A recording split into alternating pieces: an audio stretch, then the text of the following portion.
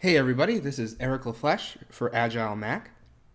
Today we're going to go over Tab Launcher, which is right now free on the Mac Store. Came out recently. The newest release is June 14th, 2011. It's a production tool, basically to add some functionality to your Mac desktop. So right now you have your basic dock, like usual. Everyone has it. This adds nice little tabs on the side. So we can make different folders or groups of tabs to allow different applications like the net or the stores like iTunes and so forth.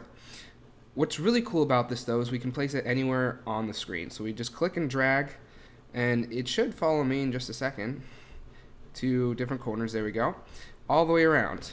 Now also, if you don't like the color, we can right click in any open area where there's not an icon and we can change the colors here, any color you'd like.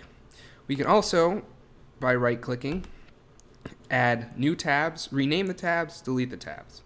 So it's really a great way to organize all your applications. And right now, I had to recently reduce the amount of applications in my dock because it was getting so long. This just allows me to put them in kind of a virtual folder tab style on the side. So it's a great little app. It's completely free right now. It's got great ratings, 4 out of 5 stars.